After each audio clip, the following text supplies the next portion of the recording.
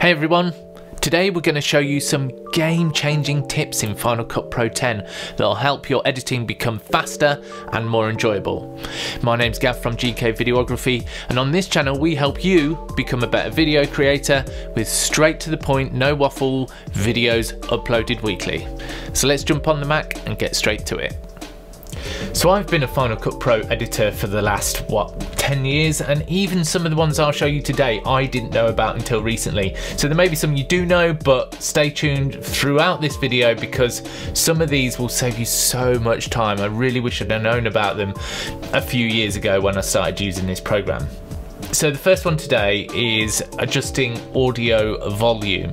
Now you think that's probably a simple thing. We've got a project here which I shot a little while back, a mountain bike edit, and we've got some music here at the beginning. Now if you hover over the line here, you know that you can change the volume, but when you click and hold, it's really annoying to get the exact, you've got to move the mouse really slow.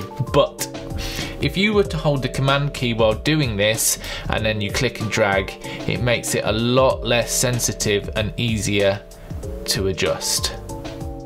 So tip number 2 is to do with the magnetic timeline. Now it's a great feature, but sometimes can be a little bit frustrating, and I'll show you an example right now. If we want to move, say, this clip here, it has all these connected clips with it, and you just want to move this clip, but when you try to do that, it moves with the connected clips. Even with the position tool, it still does the same. However, if we hold what's called the tilde key, I wasn't sure what that was at first, but I'll put the graphics underneath so you can see the tilde key. You'll see that your cursor has this little orange icon. I don't even know what that is. If anyone knows, let me know. And then if we just drag that while holding the tilde key with the position tool selected, we can move that clip without taking the connected clips with it. Great, right? Moving on to number 3, we have the good old magnetic timeline again. We want to delete a clip in the timeline, say this one here, and when we do, obviously it butts the rest of the project up with it. So if we just do Command Z and say we just want to delete that, but we want to leave a space, simple, Shift, delete, and it leaves what you call a slug, or some people call it a gap clip, in place of it, so it's not affecting the rest of the edit further down the timeline. Now this is a favourite of mine when I found this out actually pretty recently, funnily enough. When you've got a project with lots and lots of clips in the browser and you've got your edit laid out, sometimes it's like, well, are there any clips in here that I haven't used yet? And you're kind of scanning through and you're looking at your viewer thinking, yeah, I've used that.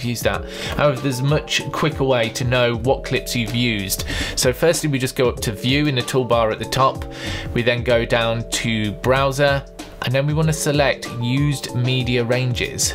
So then that'll put these little orange lines beneath all the clips that you've used and that section of that clip that's in the edit. So you can see all of these have been used. So it's a great way to just have a quick visual scan of your browser and look at the clips that you've not used yet. So this is a super simple one and not just exclusive to Final Cut Pro 10. You can actually do this within Finder and things like that. Say we want to copy this clip for whatever reason. Sometimes you want to duplicate a clip. Normally I would do Command C to copy, move the playhead to the point I want to copy it to, and then do Command V. And then if we were to just do a much simpler way by holding down Option, click and drag, it'll then duplicate it. So number 6 is a quick way to trim video files once they're already in the timeline. Now, if we look at this clip of Mitch coming down the mountain on his bike, say I wanted to cut it here and delete this section. So I would get the blade tool out, cut that, press A for the selection tool, highlight the clip, delete, and it would be done. However, we would just undo that. A quicker way would to have this have this clip selected, and then when we get to this point here, we just do Option and closed bracket. So we're using the square brackets, not the standard. So square bracket there would cut that and move the edit up. If we were to undo that and say we wanted to cut this section, we would then do Option and open bracket, and then it would cut it from that point to the left. Now number 7 is one that I use consistently all day, every day. Rather than zooming in and out of a timeline, say I want to get to the whole size. There you go, so I can see the whole edit. I would just zoom out. However, if you were zoomed in and you just want to zoom out to the whole width of the edit, it's a simple Shift Z and then it fits to size.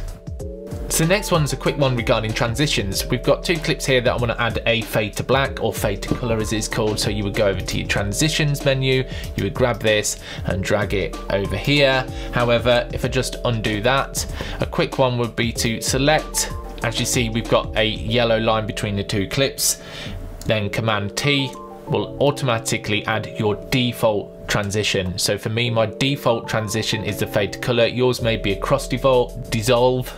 If you want to have a different one as your default transition, the simple thing to do is just to right click it and make default, and then every time you do that Command T shortcut, it will add that transition to the clips. So this is number 9 and one of my favorites, and when I found this out I was just like, thank God, because this annoyed me so much when I was getting into Final Cut Pro 10. So with this clip here, I want to delete it, say for example, but as you can see, these audio sound effect clips are attached to this one video. So if I was to delete it, they would disappear. However, if I want to connect these to say this clip, so when I delete that, it doesn't disappear, all I need to do is press on the audio file, Command Option and press again, and as you can see here, it's now connected to this. However, we've still got this one here that's connected, so again we just do Command Option, move the playhead to an area you want it connected and click there, and then it connects to this clip. So if I delete this, the audio files stay there. Oh my God, this was so good when I found this out. Let me know if you knew that one already, because I wish I'd have known that years ago. The finale is to do with compound clips. Now, a compound clip, if you didn't know, is a way of nesting, what they call nesting in some of the editors, several clips into one clip. So there's several within that one, and I'll show you quickly what that means. So say I want to add all these as one clip. I highlight them all, I right click, make them a compound clip, click OK, and as you can see, that's now one clip. But say I double click into that, and I can see them here, but it's outside of the timeline. I click back, but I want to break them apart again. So the shortcut for that is Shift Command G, and it just uncompounds them, if that's the right word. But that just then breaks them apart to the original form. I absolutely fell in love with that shortcut when I found it out. So which one of those was your favourite? Were there any in there that you already knew? Any ones that were a surprise that made you just go? We'd love to know in the comments below. Thanks for watching, and I'll see you in the next one.